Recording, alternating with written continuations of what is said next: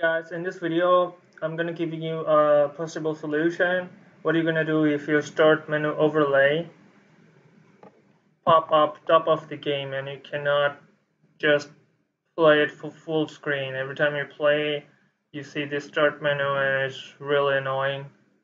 So if you click trying to do that, it's not working. So I'm gonna give you two simple solutions. One is by default, just select the game, just I select it, and then press ctrl+enter. So now you can see the start menu is disappear. And if this method don't work, you have to open your task manager. I'm using my Windows, so I have to press ctrl+alt+delete.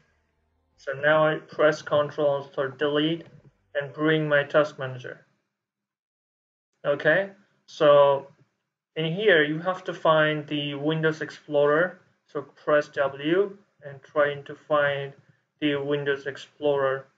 So as you can see, this is the Windows Explorer. So what it is actually all the Explorer. As you can see in the bottom, everything will be restarted.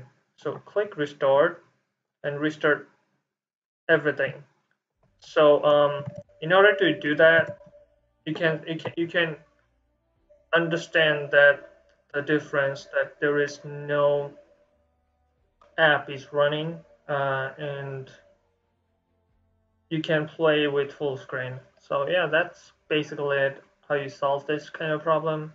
If this video helped you, please do like and subscribe. See you guys on next video. Bye bye.